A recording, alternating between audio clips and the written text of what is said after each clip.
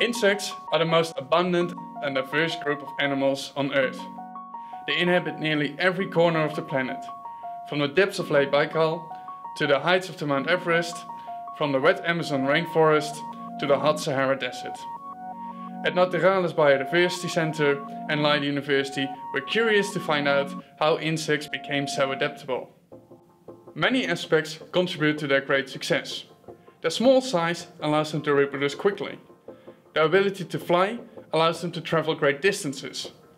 But we're now starting to believe that to a great extent their success depends on the serosa.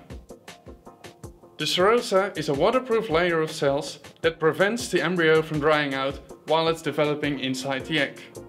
Without it, insects would likely not have been able to leave their aquatic environment and conquer land. Nearly all insects develop a serosa in the embryonal stage.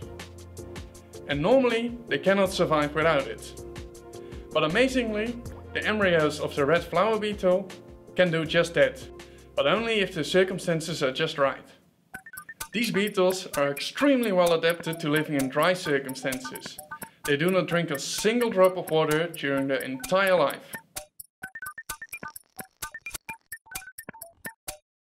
Red flower beetles depend on a gene called SEN1 to form the serosa. In the lab, we injected female red flower beetle pupae with RNA that blocks the activity of this gene. It doesn't have a direct effect on the females, but the offspring do not develop a serosa.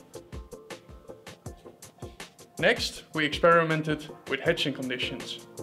In a moist environment, eggs hatch just fine. But it turns out that embryos are only able to survive dry conditions if they have a serosa. So we found that the serosa protects the embryo from drying out. Almost all insects living on land develop a serosa.